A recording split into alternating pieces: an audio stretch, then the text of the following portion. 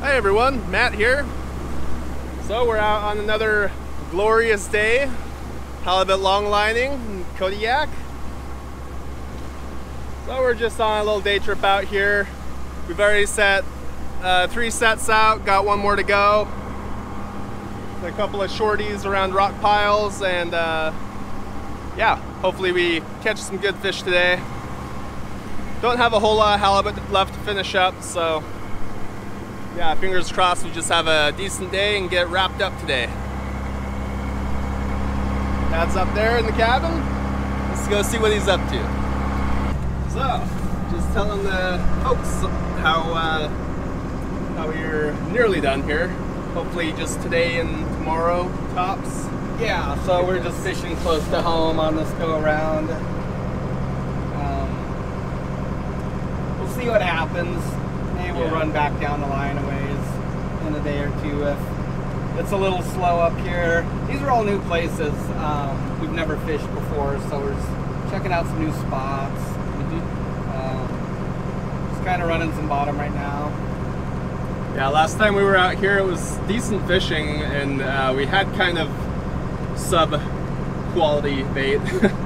It was a little bit stale in my opinion, so got some nice fresh bait today. See how it fishes, see how we do.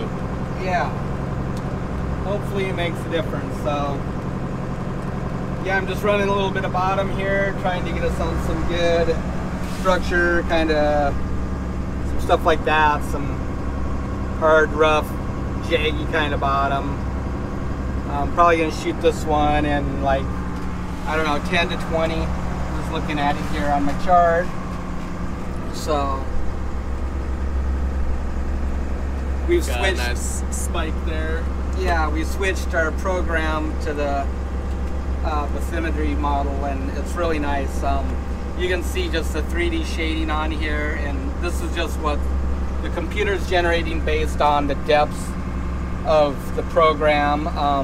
This is what a guy would normally see right here on just a regular chart. And then if you go into the fishing mode, which 3D renders it, you can start to kind of see what it looks like. But this is just the computer grabbing the data off the chart and averaging it out. The reality is, like, all these spots like this is places that we've run over, and there's deep places and there's shallow places, and so it's really quite interesting. And then you can even go into a 3D cube profile like this, which really helps you visualize things. So this is actually rewriting the bottom right here, like this swath that we just did. So it starts to give you a really good idea of what the bottom does look like. So we're gonna make a couple of passes through here, and if we like what we see, then we're gonna dump some gear out. Alright guys, so we'll set you up here, gonna throw this set out, and yeah, fingers crossed to get some good halibut. 32 or something on this end.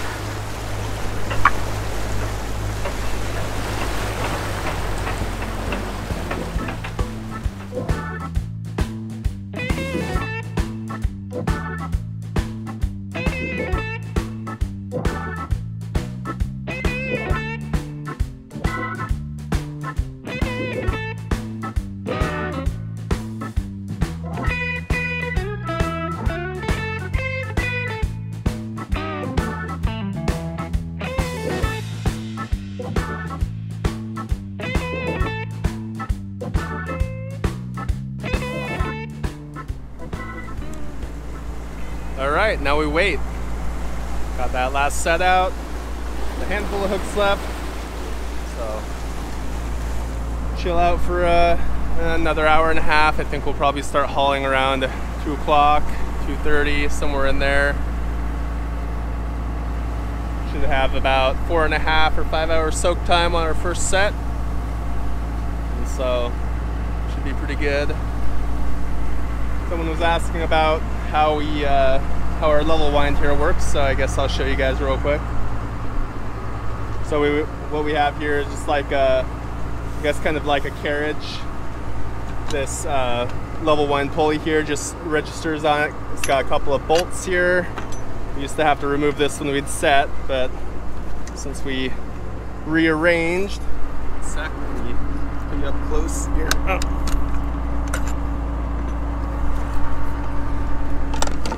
So it's just held in by a couple of bolts like I showed you. Got some UHMW surrounding it for slippery sliding on this carriage here. On the back side of it, it's got just a registration slot, and that corresponds to this chain here with a little, I guess kind of a little disc. Slides into that slot on the back side, and as the chain turns on these gears here, or on these sprockets, it just brings it around each side. So that little disc on the chain just makes a circuit like that, pulling the level wind back and forth like that. When it hits the end,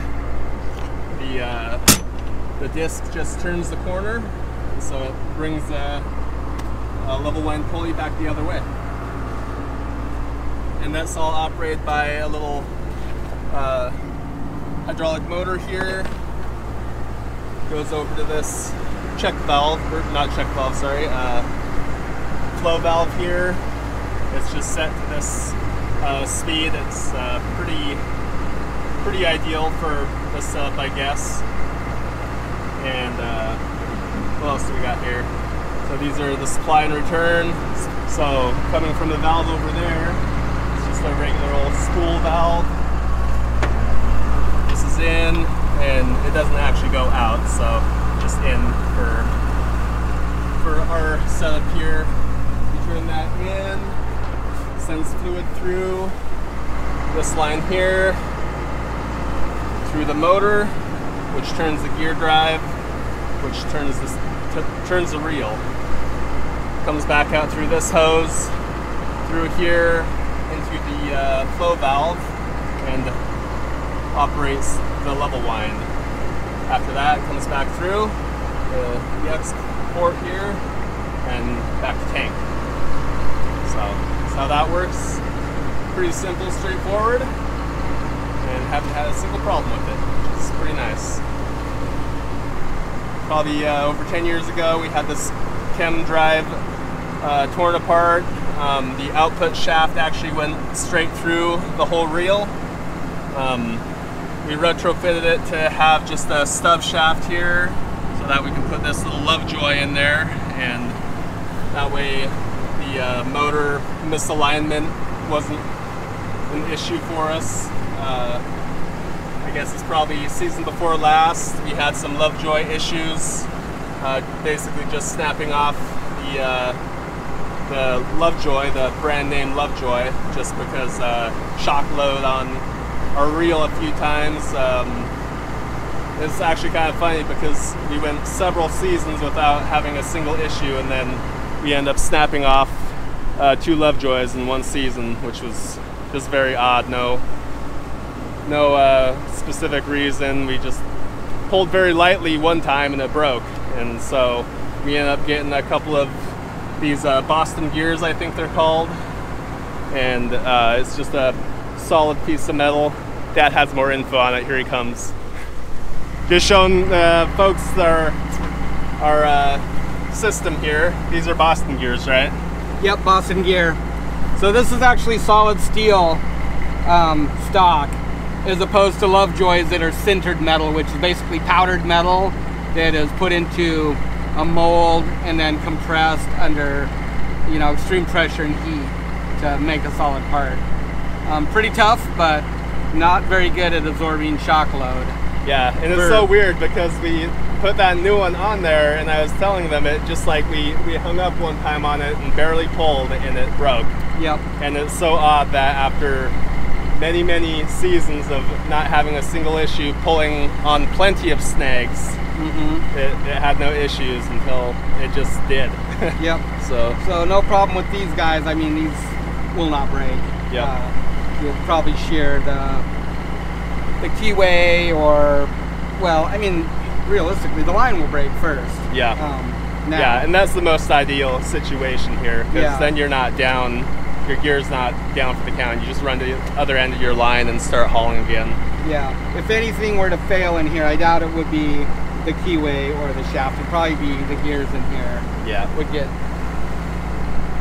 damaged first. But yeah. And speaking of which, this is the engagement. Basically just has like a, I guess a yoke. Wheel.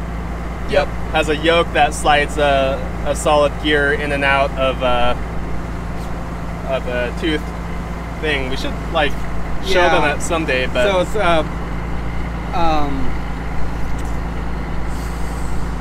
yeah. It's a yoke that.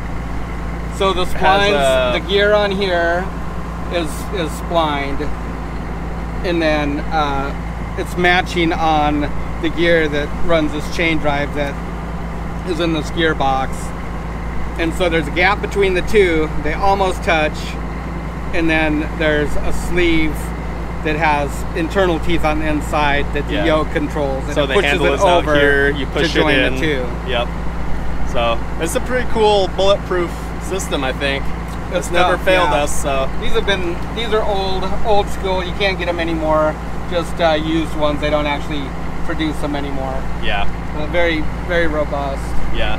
So pretty good system, anyways. It's been good to us. So yeah, I just want to share that with you guys. Like I was saying, we had this drive shaft redone on this reel once. Put these pillow blocks in. Ran a solid piece of stainless shaft through the whole thing, and yeah, it's been a good unit. It's nice and smooth. Pull it out by hand. Our old one was like, it was a bear sometimes. When I'm pulling out buoy line, it was actually really hard to pull it all out. Like, you actually had to use the drag of the buoy and the line to to help you pull out your buoy line. So it's really nice that this just goes free now. That's a good free build. So anyways,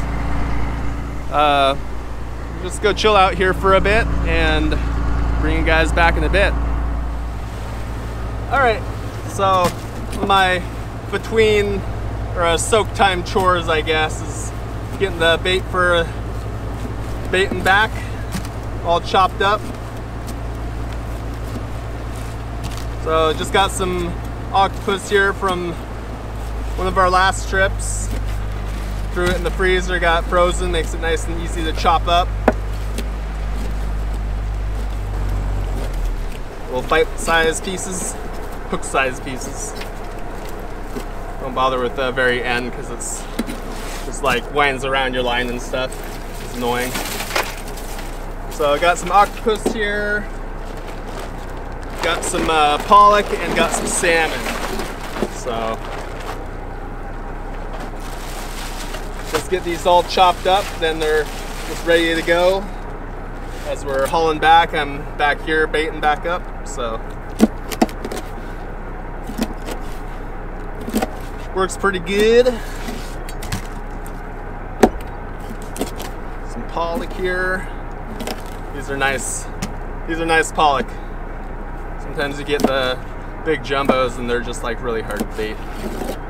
Hard to chop. Gotta chop through the big spine, but these little pollock work great.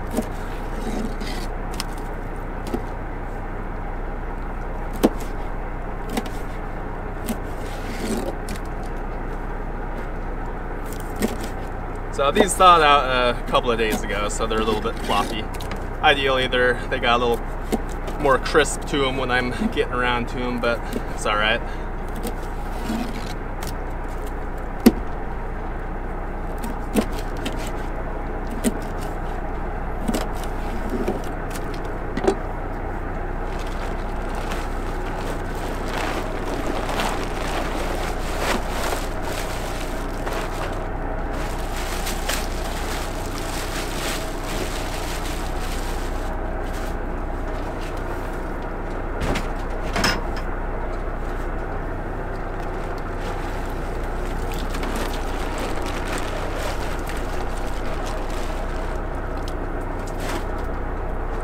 pinks actually are best if you can cut them when they're frozen, but like I said, it's fine.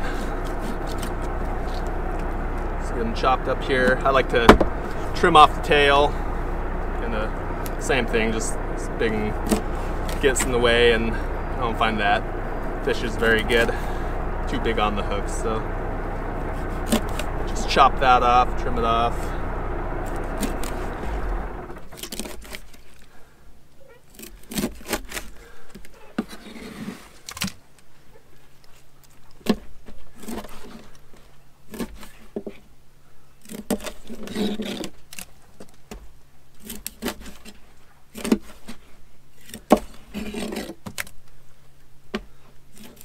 I also have some squid in the freezer. I pre-chopped, and as we're hauling back, I just grab a handful out of there. They're easier to use when they're frozen still, for sure. They don't get all small and floppy and actually get lost in the gurry pool of juices here.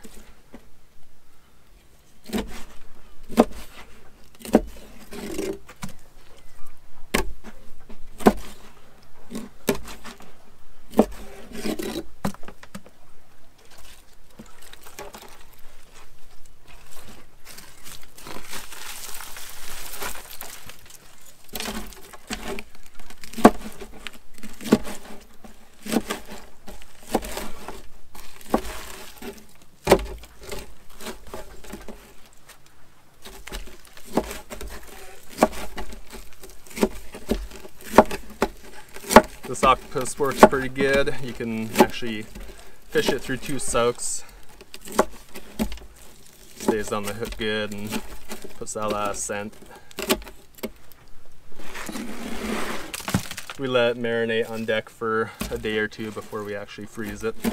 Let it get a little, I guess, more scented.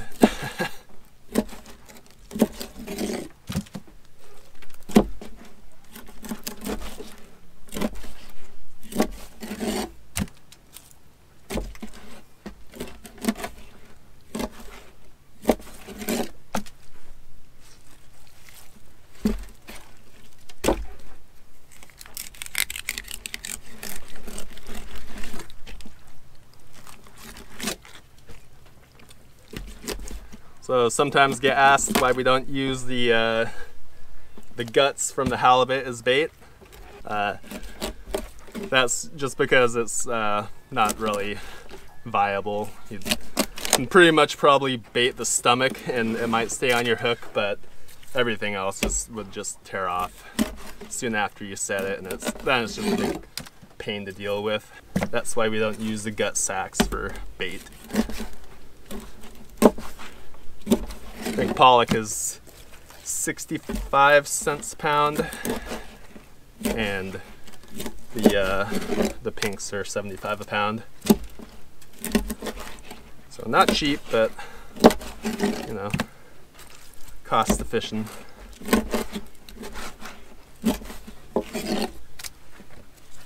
Use about probably about 150 pounds of bait a day, so do the math.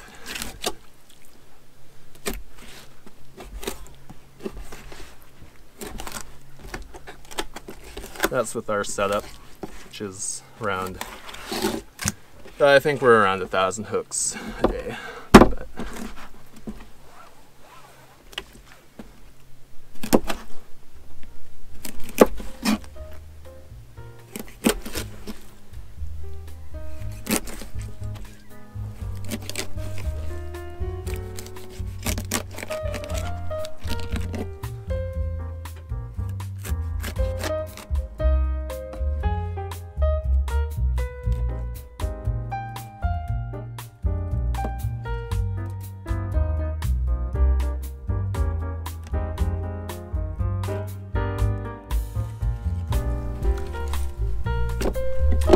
alright folks, so we'll continue on here, get the rest of this chopped up and go and chill for a bit.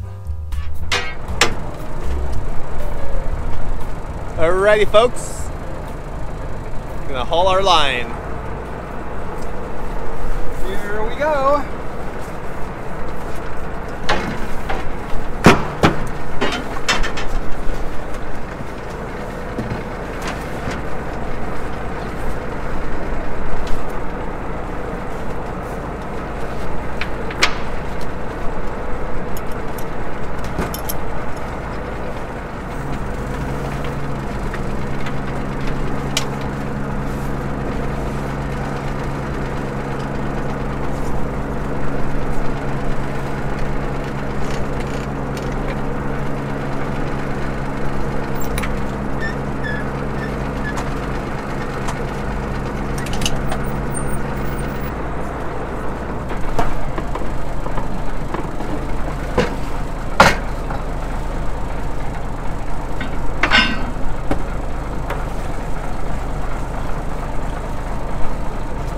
That fell backwards. Yeah. Certainly did.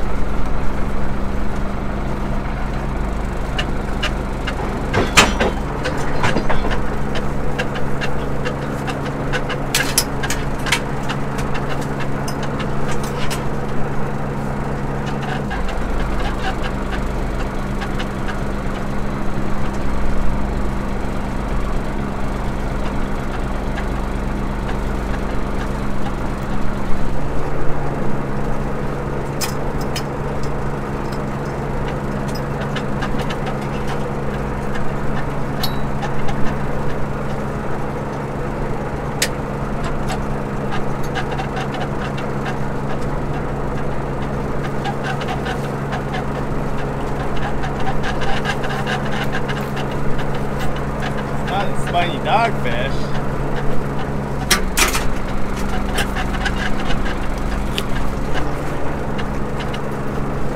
Yikes.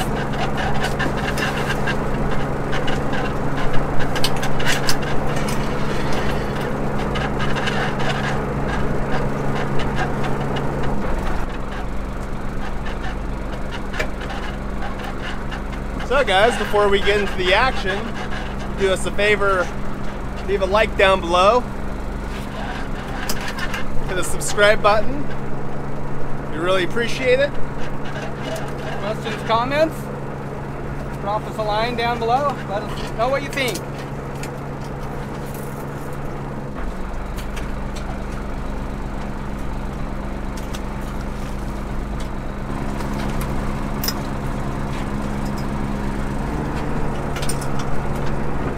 Look at that little baby scallop.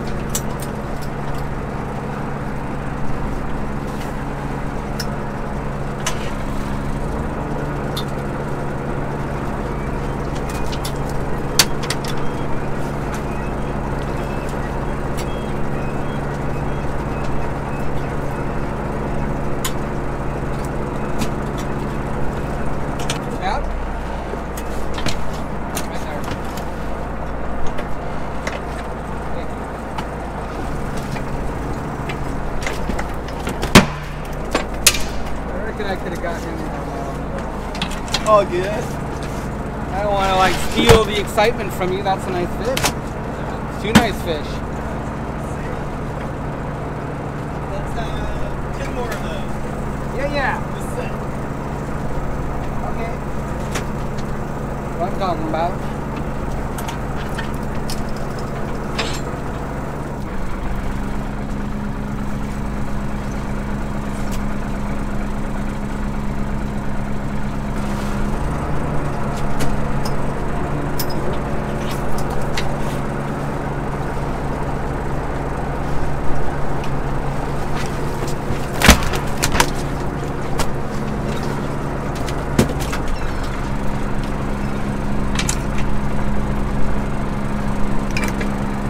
Nice little meatball, that one. Nice shot.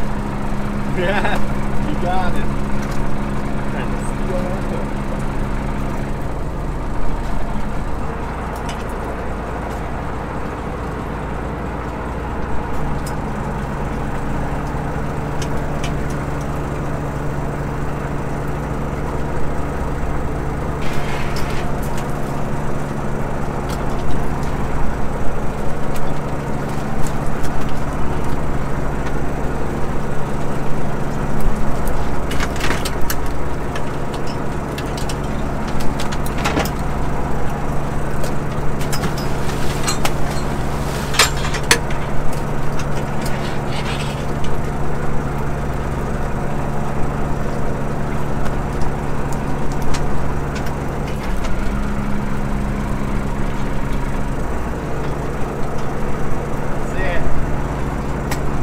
hungry fish, Dad. Not the best, but hey, we fish. Well, definitely hoping for more than that, but at least they're nice. Yeah. Hoping that this one would be substantially big. Maybe the other ones will be.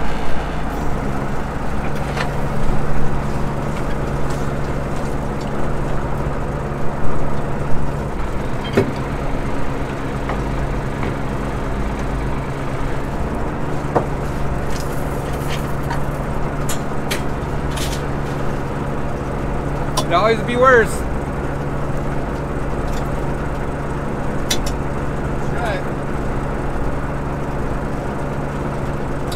Alright, next set's down that way a little bit. It's up shallower, so fingers crossed. Maybe there'll be some nice fish there. It's in along a kind of rocky reef. Got some kelp there. I think most of it's in the mid-20s, which is kind of where we got these fish, and then it shallows up into even like 12 fathoms at the very end, so pretty rocky and rough right there. Hopefully there'll be a couple big belly scratchers in there. Right, Matt? That's right.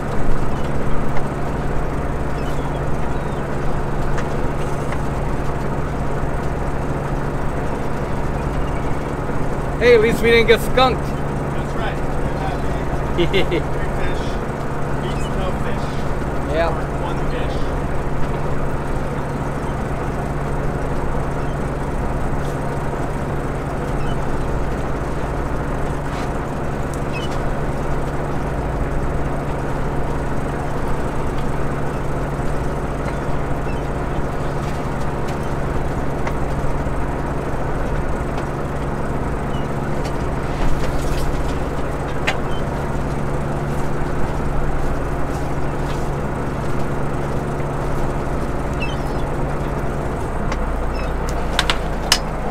On to the next one. Onward.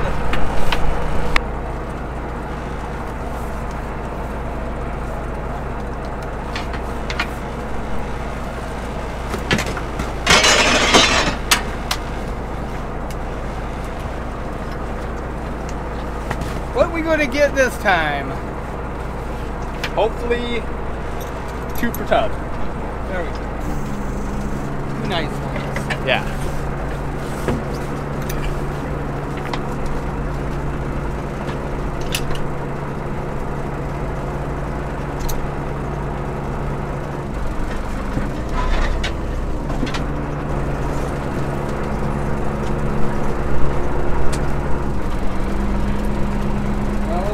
Still up shallow and in the rock.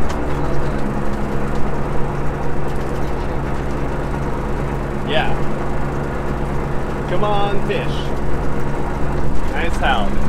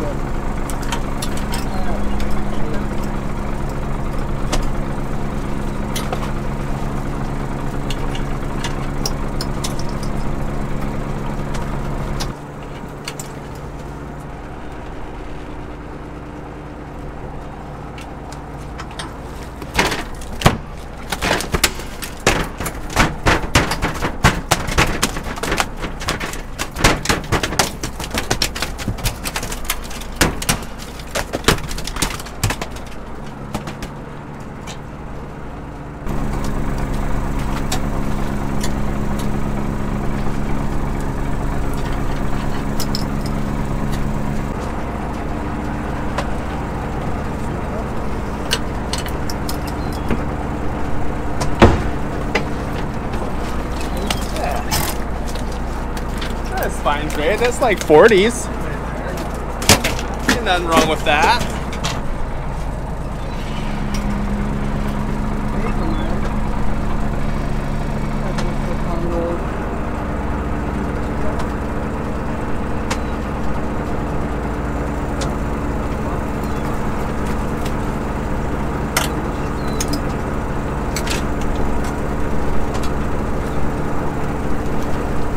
That might be a keeper though.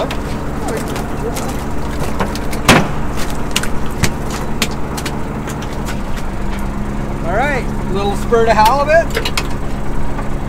35.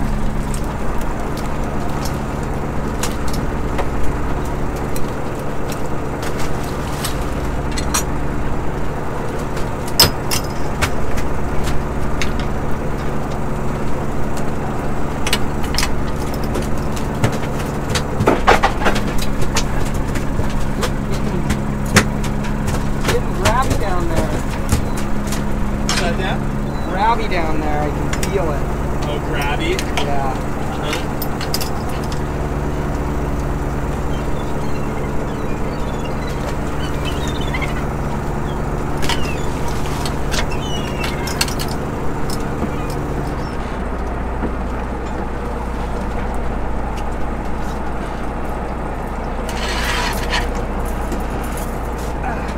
Well, it's a lot nicer for checking the depth right there.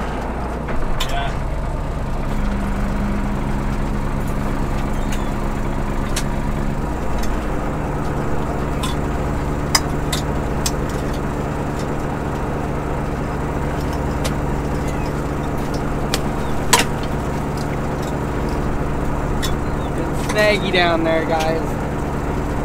Feel it. Feel it pulling in the rocks or something.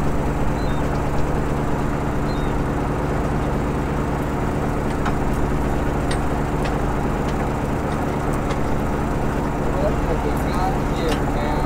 Oh boy. We got him. Old gear. Maybe something nice behind us.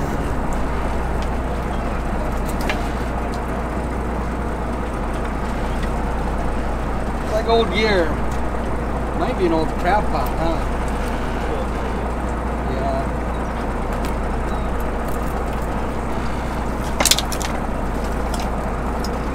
That's what we were rubbing on. I probably can't do a lot of that. It's too heavy. Just cut that. Yeah, I could have cut the wad off. We'll get her next year.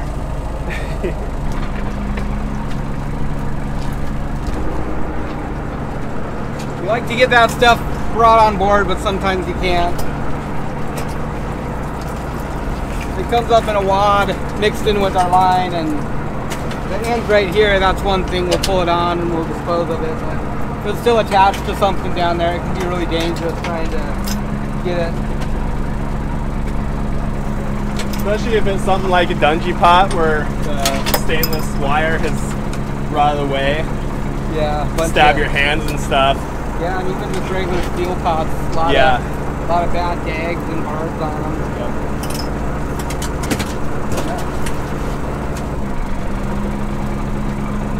So, maybe we weren't on rocky bottom, just snagging on that line. I don't feel anything now.